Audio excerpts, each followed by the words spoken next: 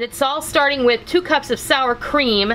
I have the juice and zest of 1 lime, about 1/4 cup of finely minced cilantro, and 2 green onions that have been minced up, white and green parts, 1 clove of minced garlic, and I have 2 teaspoons of my favorite southwestern kind of seasoning that I buy in the store. This is called Badia Sazon Tropical. So anyway, we're gonna mix this up. It's gonna be super easy, and today we're gonna just go ahead and serve this in a little tray with some corn chips and some fresh vegetables. So just get your sour cream in your bowl, and then we're just gonna add everything in there with it. There goes our lime zest, our cilantro, green onion, and you can adjust these things up or down depending on your particular taste. If you don't like fresh garlic, we normally don't like raw garlic, but today I'm gonna go for it because it's gonna add 2 different levels of flavor. There's garlic in that seasoning as well. Lime juice and our seasoning blend. Then just mix it all up. This is gonna be really good if you let it sit in the fridge for a couple of hours before you serve it. Just like any other dip, everything's gonna have time to mingle and meld, and it's gonna be delicious. It smells really good already. This is like, you know, a little Latin riff on a green onion dip. If you've ever had green onion dip, it's really awesome. I'm gonna get this into a serving dish and I'll be right back and I'll show you what it looks like. There you have it. I set this up for everyone with the dip in a little bowl inside of another bowl where I have some fresh veggies and some corn tortilla chip, and now we're just ready to have a party.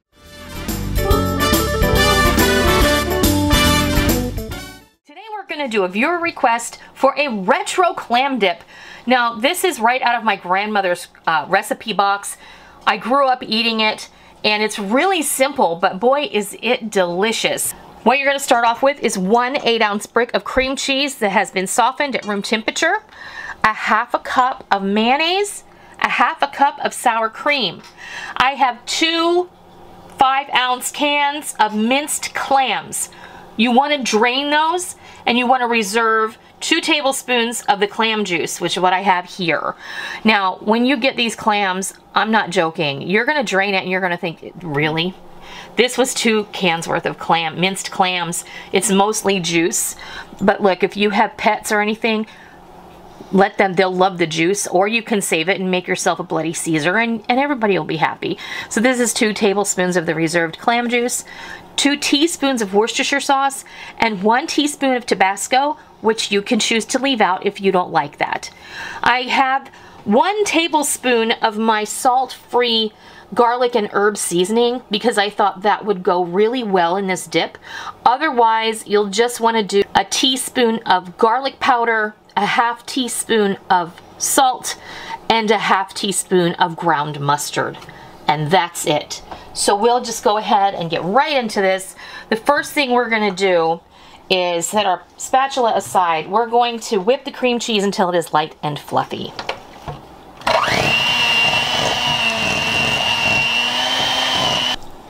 Alright, so we've beaten together our softened cream cheese, our mayonnaise, and our sour cream. And then we're going to add in our clam juice, Worcestershire and Tabasco sauce, and all your seasonings. And then just beat that together.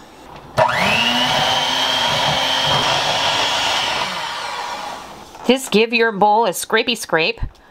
And then what we're gonna do is we're gonna fold in our clams. And we're just gonna fold those in, mix them in. And then you're gonna just finish this off with the juice of 1/2 lemon. And I'm using bottled organic lemon juice, so that's why it looks a little darker than regular lemon juice. Just stir this in, and then we'll move on and we'll fix this up real pretty, and we'll bring you back and we'll show you what it looks like. Well, there you have it. Our retro style 1950s clam dip, all plated up for you and ready to go. You can serve this in a chip and dip plate. Of all the things I have for my kitchen, that's not one of the things I have for my kitchen.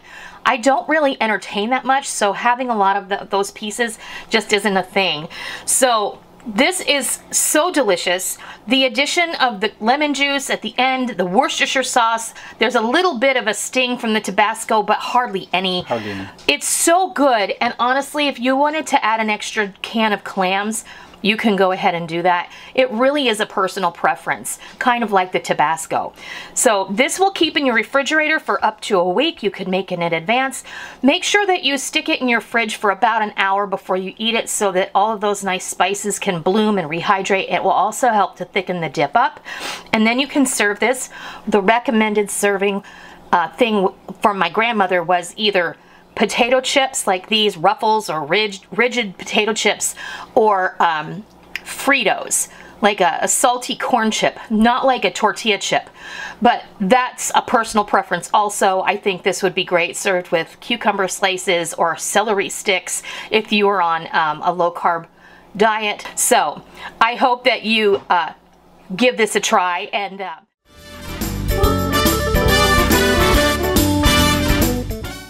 we're gonna make a really quick and easy 4-ingredient fruit dip that you can use all summer long. Serve it up with fruit, with little baby chocolate chip cookies or vanilla wafers.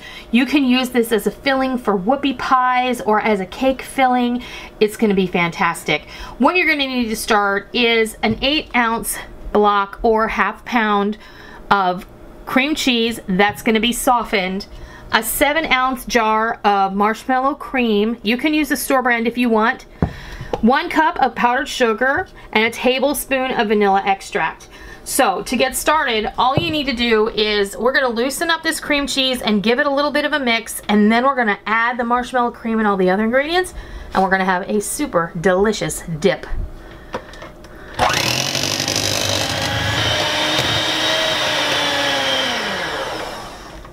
Now all we have to do is add our marshmallow cream, and then we'll whip that all together. And a top tip here is using a rubber spatula. You want to go ahead and give that a spray with some vegetable oil spray, you know, like your cooking spray when you bake a cake or get a cookie sheet ready. That's just the easiest way. I mean, it's going to be a sticky experience anyway. That's the best way to get the majority of this out of the jar. Okay, so now all you have to do is beat these 2 ingredients together until they're light and fluffy.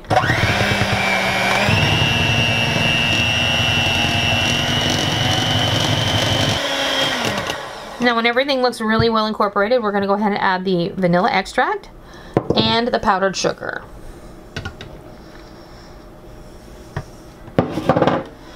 And we're going to blend this slowly at first so you don't get it all puffed up in your face, and then we're going to blend it thoroughly for just about a minute.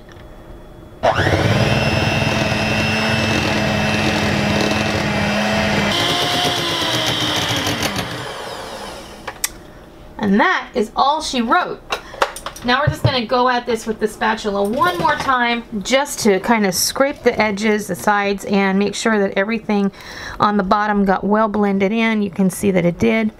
And now all you have to do is pop this in a bowl and get ready to serve it with some delicious fresh fruit. So there's our fluffy marshmallow fruit dip all ready to be served. I put together a little selection of fresh fruit that we usually have on hand this time of year. Some fresh local strawberries, a freshly cut pineapple, some washed and plucked grapes all ready to go. You should serve this with whatever fruit you like the best.